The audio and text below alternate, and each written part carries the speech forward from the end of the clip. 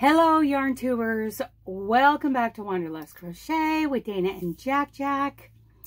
I gotta ask you, what do you do or say when someone says, I want to learn to do that? I mean, we're fiber artists and we impress people sometimes. In September, we prepare to help them learn. Today's video is a discussion among all of us about having the materials ready for anyone who wants to learn our fiber art. And be sure to stay till the end to see how you can get even more ideas on creating your own kind of kit for beginners. So, what is promoting fiber arts all about? It is about promoting our life skill, our art, what we do with our fiber arts to the muggles. And who are the muggles? People who don't do what we do. The last thing we want is for any of these arts to die, because like I said, they're not only an art, they are life skills.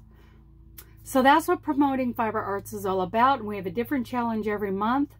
And this month is September.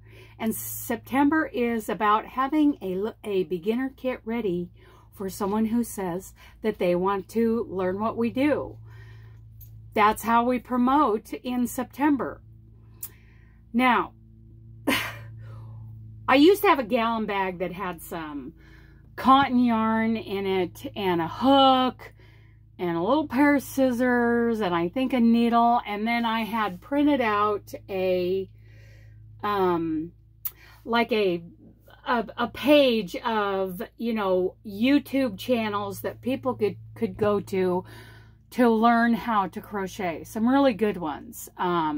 Jadian Stitches is great. The American Crochet Association, that's my jam. Mikey, Bella Coco, all of those are all the people that helped me get restarted in crochet. Now, there are also, you know, when we're talking about fiber arts, we're talking about more than crochet. We're talking about knitting and plastic canvas, cross stitch, hand embroidery, sewing, quilting, felting, all of these things. You know, mention down below, what is your fiber art? What is your fiber life skill?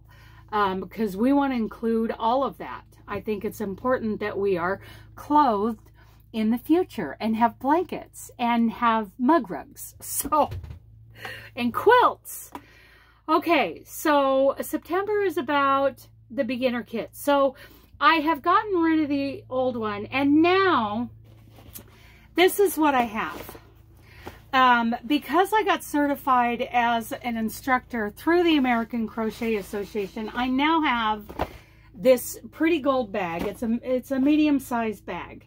And what I've got in it, this is the crochet lessons folder with the lesson plan and all the information they need for their first lesson. What else is in here? I'll show you. We learned that it's best, I mean, think about learning your penmanship in the first grade. We had big fat pencils with lined paper, right? Well, it's kind of the same way. So I love this chunky and an oversized hook for that. In these, I got all of this stuff off of Amazon, basically, except for the folder itself, which I got at Bimart, and the chunky yarn, of course, I got at Hobby Lobby. And I priced all this out to be cheap and easily sourced for the new crocheter. And I want you to think about all of this regarding whatever your fiber art is. Knitting, cross-stitch, embroidery, plastic canvas, whatever. If you're passionate about what you do, I think you should consider sourcing out some of these things. These little bags I got for pennies a piece because I bought them in bulk on Amazon. I will link all this in the description box. Also, I got these kind of stitch markers to where they just push them on. Now, I also included a bobby pin in this little notions bag because I want to impress upon a beginner that you can use a lot of things, even just a cut piece of yarn as a stitch marker. I got these little scissors off of Amazon. Here's another bobby pin. I got a bunch of these needles, great big things, off of Amazon. Bought them in bulk. Got them pretty cheap. Now at Hobby Lobby, these were on sale. And these hooks, I like that they've got a pretty decent size handle. They're okay. These are the Yarnology that we get from Hobby Lobby. And of course, I made this pretty big. I have no idea where my glasses are. I got a big hook. Big hook.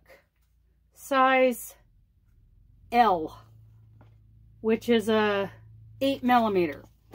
When this yarn actually only calls for like a 6, 6.5, let's verify that. Because we want great big hooks for their first lesson. Has anybody seen my glasses? Here they are. Okay, so this is asking for a 6.5mm. Now, I prefer to use a much bigger hook for a brand new beginner. So tell me in the comments, what is it that you guys would use if you were to keep a little, even if it was just a Ziploc bag with something in it, in case you're ever in that situation where you're crocheting, maybe sitting in a waiting room, in the doctor's office, dentist, whatever, and someone says, I really want to learn that. And you can whip something out and say, hey, if you're serious and you got a minute, I can teach you. Or you can do what I did before, where you just hand them the kit. Not a lot of follow-up on that, but and give them your phone number so they can call you and ask you questions, and have like a list of YouTube channels to go check out. And search terms like how to crochet for absolute beginners, right? If they want to search YouTube for the, the best video for them. So tell me what you guys think. Would you include more pen and paper? And think about, what if, you're a cross stitcher, you're including a little beginner pattern or one of those little kits that you can buy. You can go a lot of different directions on that. So let's talk about what is available. Like, I'll have a list of Amazon links in the description box. Things like dimensions, watering can, counted cross stitch for beginners. So like I said, here at the end, I'm going to give you a bunch of these. Free block, 4 set plastic canvas box kit, plastic canvas kit for beginners. Braid of 4 set embroidery stitches practice kit. Oh, that looks fun. Mayboos, I don't know if I'm pronouncing these right. Needle felting starting kit. Knitting kits for beginner adults. Fabric and Stitch beginner crochet kit. Craftastic learn to sew kit. Connecting threads beginner lap throw quilt kit. So you can run into Amazon and, from any of these links down in the description box, and you can get an idea of what is listed in the commercial kits. You don't have to, buy that. Or if you want to save money, you could buy one of those, or save time, I mean. Or you can just use those as ideas for a beginner kit. Now, I want to hear from you guys. How do you feel about, being in, lesson ready? I think it's important, if they are serious about that, or they're just saying that, you can kind of feel that out and say, hey, I can teach you something right now. I got materials for you. And here's my phone number. I'll teach you how to do the double crochet. And you can call me anytime, and be sure to check out YouTube for tutorials. How do you guys feel about that? I think it's important to be ready with beginner kits. And like I said, you know, it doesn't matter whether you're knitting, crocheting, plastic canvas, counted cross stitch, hand embroidery, sewing, quilting, and felting. Like I said below, the goal is to provide you with indispensable insights into the materials that are vital for fiber arts instruction. I think it's very important to carry these on. Okay, what's next? Now I want you, that's all I have today for promoting fiber arts in September of 2023.